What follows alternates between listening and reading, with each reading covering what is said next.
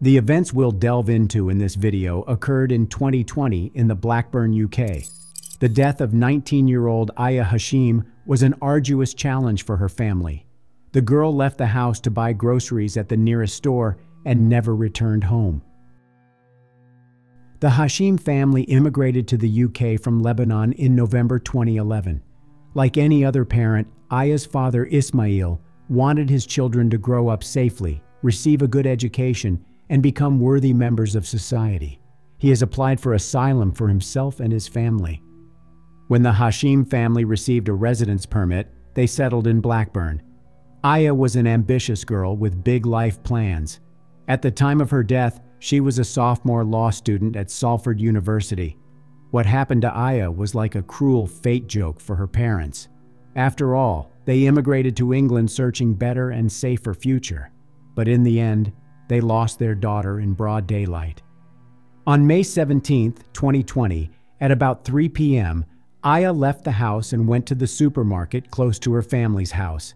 She did not return home, and about an hour later, a police helicopter began circling over the area. Since Aya didn't pick up her phone, her father went to find her, but the police cordoned off the street along which the girl was walking. Aya's mother searched the internet and found the news that someone shot a woman in the area where they lived. Soon after, Aya's parents heard the most terrible news any parents could learn. Their child died in the shooting. Aya was walking to the supermarket on King Street when a car drove by with several people in it. One of the people in the car fired 2 shots, one of which hit the girl. She was taken to the hospital in severe condition, but despite doctors' efforts, Aya died. On the same day, the police stated that the authorities did not think this incident was related to racial or religious hatred. Deputy Chief Terry Woods also asked everyone with car video recorders and surveillance cameras to report to the police if the recordings show a Toyota Avensis car or anything even remotely suspicious.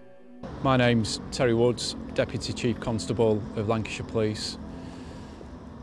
I'm on King Street at the moment, and yesterday on King Street at about 3 o'clock, tragically, a young 19-year-old, wonderfully promising lady, Aya Hashim, was shot dead.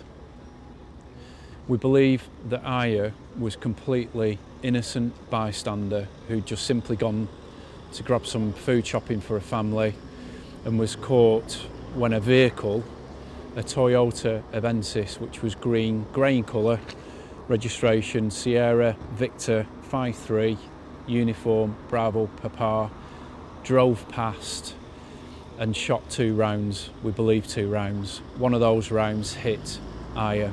But as I said, we believe she is completely innocent bystander. Our thoughts and condolences go out to Aya's family and friends and the community. And our commitment is that we will throw as much of our might and resources behind this investigation to bring justice for both Aya and her family. And I'd just like to make 3 appeals. The first one is the Toyota Avensis. If anybody's got any footage, dashcam, mobile phone, CCTV, or you even saw the vehicle yesterday, please come forward. If in the last month you've been driving around Blackburn and you've got a dashcam, please check that footage for the last month. If you've got that Toyota Avensis, please come forward via our website and get us the footage. If you were here yesterday, please don't assume that we've got the information that you have. Please come forward and contact us. Later the same day, the police found the Toyota Avensis car involved in the shooting abandoned near the crime scene. Also, the police now had CCTV footage of the girl's death. Let's take a look at it. So the time is 3:03 p.m. Aya is walking down King Street. The camera that captured the moment of the girl's death is on the building of a car wash and service. Aya is walking along the sidewalk, and when she approaches this pole, the Toyota mentioned earlier drives past her.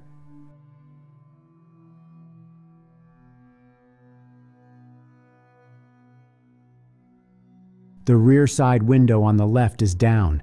The shooter makes a fatal shot. The bullet goes through and hits the pole. For ethical reasons, the police did not reveal footage of the girl falling to the ground. After seeing this recording, we can conclude there were at least 2 people in the car, the driver and the shooter. The criminals immediately left the shooting scene and abandoned the vehicle on one of the streets. Less than 2 hours later, the police found the car and started the search for its owner. At the same time, the forensic team began examining the vehicle in search of possible evidence.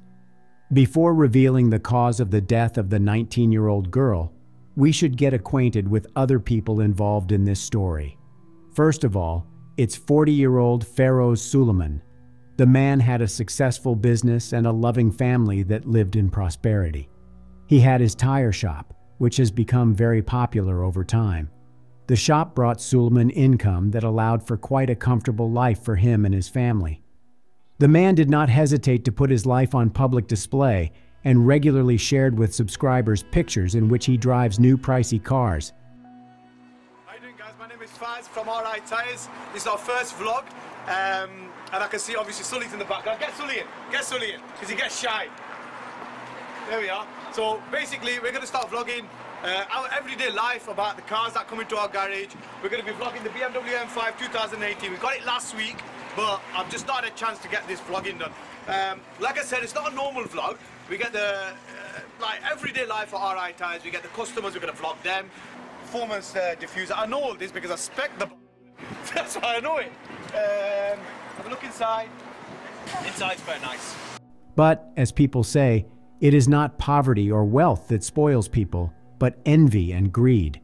Perhaps some people envied Feroz Suleiman, but the cause of his problems was not someone's envy. His tire shop knew no troubles until one day a new car wash opened in the neighborhood. Its owner was Pachat Khan. Everything was fine until Khan decided to expand the range of services provided. Now his business started selling car tires, causing a conflict between Khan and Suleiman. As a result, Suleiman's business became less profitable, which undoubtedly was a problem. Business neighbors started a public feud. The police were frequent guests of fights between employees of these organizations. As you have already understood, Aya was in the path of a bullet when she passed by Khan's car wash. Shortly after the girl's death, the police arrested people suspected of involvement in her death. The police carried out a large-scale operation with the participation of police officers from other countries because some of the suspects managed to leave the UK. Initially, the police charged 8 people in the Aya Hashim case.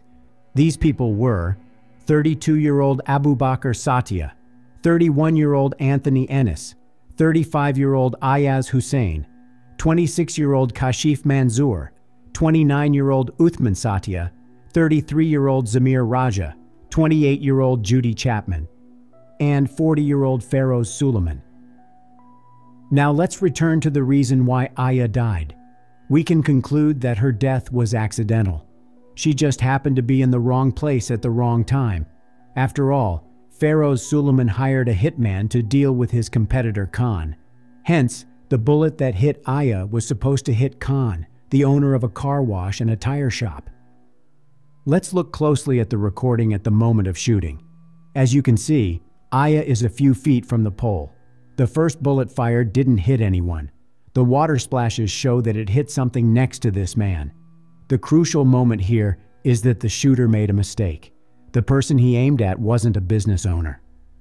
During the second shot, Aya was between the shooter and this employee mistaken for Khan. The bullet hit her in the left side of the chest, passed through her, and hit the pole. The car fled the scene right away. The car wash owner, Khan, saw the girl falling to the ground. He ran up to her, trying to help and calling the emergency service. It happened, basically, I saw the car, saw the gun. They went fast first, and then they came back, they shoot. They're holding the gun on me, like, you know, when they came around, I said, what? And they start shooting on me. She was just walking around. She was walking, she was going to go somewhere, I think. So you think that they were shooting at you initially, and then caught her instead? Responsive? Is she breathing? No, she's not responsive. She's got a very weak pulse. We're just starting CPR. Okay. Come on, keep going, guys. Doing well. Keep going, guys.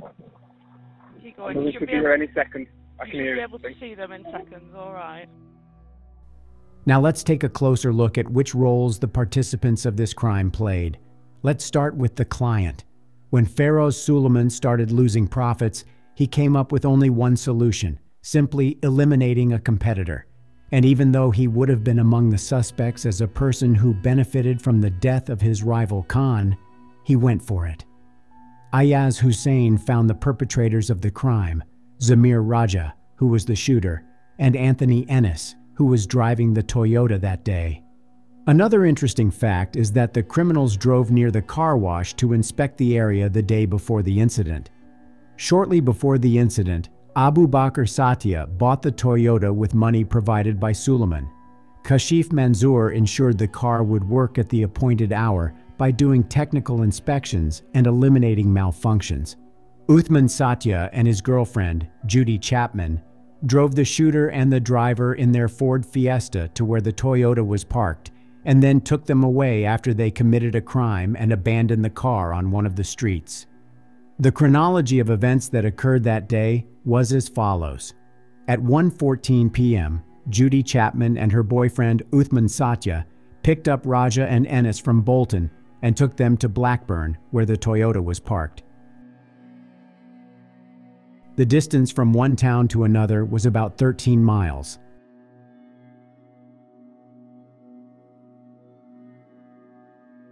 While all four drove to Blackburn, Kashif Manzoor ensured the Toyota was in order. The car was a couple of miles from the car wash. As for Suleiman, he took a front row seat, walking in front of his service station to see everything that would happen personally. However, the Toyota wouldn't start because of the dead battery. So Manzoor had to connect the dead battery to another car's battery using wires. Next, Manzoor handed over the vehicle to Raja and Ennis and returned to the service station. Here you can see how the Toyota appears around the corner with the window down. Ennis and Raja drove past the car wash several times, choosing the right moment. They needed to be on the same side of the street as Khan's car wash.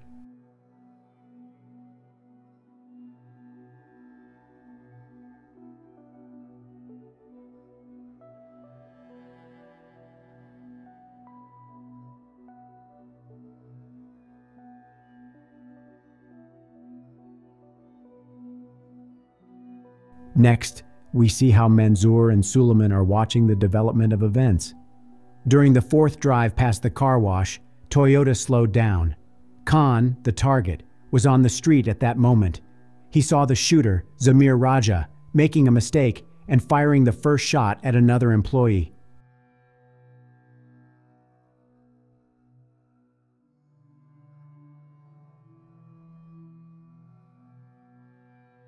Fortunately, he missed. The second bullet, as we now know, hit Aya. After that, Raja and Ennis left the scene, abandoned their car, and got into the car with Judy Chapman and Uthman Satya, who drove them away from Blackburn. By 5 p.m., the police found the abandoned car of the criminals. Even before they found the Toyota, the police, who had no idea who was behind the shooting, came to Suleiman's tire shop to analyze the surveillance footage. When the policeman was reviewing the video, Ayaz Hussein, who, let me remind you, found the crime perpetrators, came into the shop.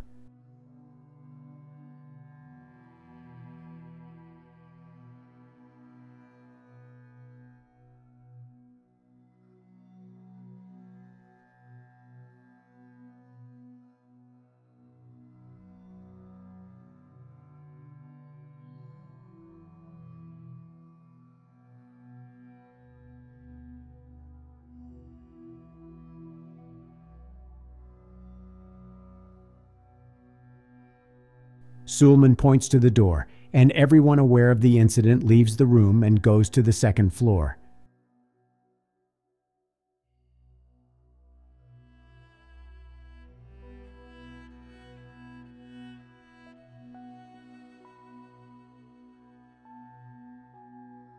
The topic of their discussion is unknown.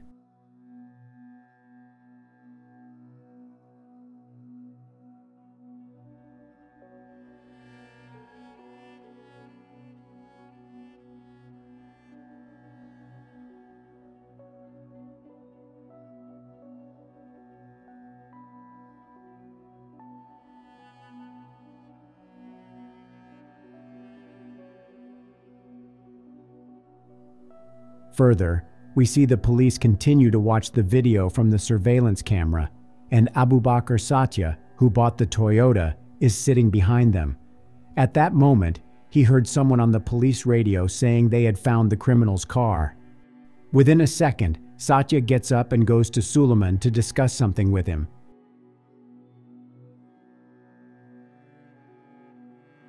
Nine days after Aya's death, Zamir Raja, the shooter, flew to Portugal.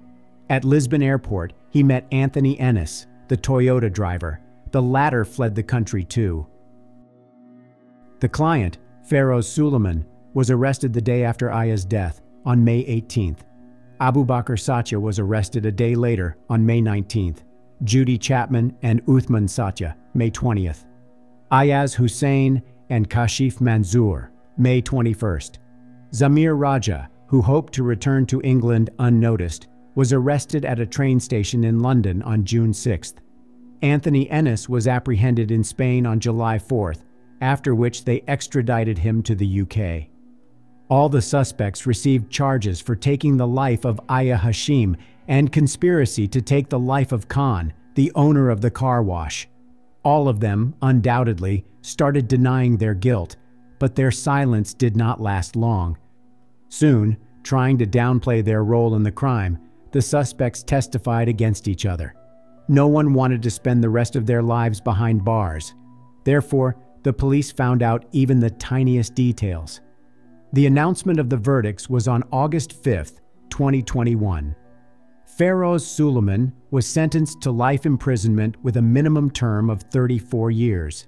It means he will be eligible for parole after 34 years. However, this is not his first prison sentence. In 2001, Suleiman was involved in a hit-and-run that killed a 67-year-old man. He fled the scene, abandoning his car, and later claimed that someone had stolen it. But this did not help him. Suleiman spent 3.5 years behind bars. The shooter, Raja, received the same sentence as Feroz, life imprisonment with a minimum term of 34 years. He agreed to play his part in this crime for £1,500. The driver, Anthony Ennis, was sentenced to life in prison with a minimum term of 33 years. Ayaz Hussein, who found the crime perpetrators, was sentenced to life imprisonment with a minimum term of 32 years. Abu Bakr Satya, who bought the Toyota Avensis, was sentenced to life imprisonment with a minimum term of 28 years. Uthman Satya, who organized the transportation of the shooter and the driver, was sentenced to life imprisonment with a minimum term of 28 years. Kashif Manzoor, responsible for keeping the car in working condition that day, was sentenced to life imprisonment with a minimum term of 27 years. Announcing the verdict, the judge said, "None of you 7 showed any remorse in the aftermath of the shooting. Together you tried to lie, scheme, and plot your way out of trouble. It was not long before you all started to sacrifice your co-defendants in an attempt to save your own skins." In October 2021, Judy Chapman, who drove the Ford Fiesta, was found guilty of involuntary deprivation of life of Aya Hashim. She received a 15 years prison sentence. However, that's not all. After analyzing the correspondence of all the people convicted in this case, the investigators learned that other people were involved in this crime. On May 5, 2023, 42-year-old Louis Otway from Manchester got sentenced to life imprisonment with a minimum term of 32 years. During the trial, the investigation proved that Otway became a link between Ayaz Hussein, Zamir Raja, and Anthony Ennis. In other words, he helped Hussein find the crime's perpetrators. Moreover, there was another woman involved in this case. Callie Bainbridge became the last of 10 convicts. Prosecutors said that on the day of the crime, Callie Bainbridge went to Bolton to meet with Zamir Raja and Anthony Ennis to take their mobile phones from them, which they turned off. She then drove back to Trafford and turned the phones on. Ennis's phone came back to life in Partington, where he lived. Bainbridge then went to Sale, where she turned Raja's phone on. Lancashire police said Bainbridge did this to create the false impression that Raja and Ennis were in Greater Manchester and not in Blackburn at the time of the shooting. Thus, she provided them with a false alibi. Bainbridge, 32, pleaded guilty to conspiracy to pervert the course of justice. On August 11, 2023, she was imprisoned for 23 months and became the last person sentenced in the Aya Hashim case. Salford University, where Aya studied, decided to give her diploma to her parents. The ceremony took place in November 2021. As her family said, Aya dreamed of becoming a lawyer.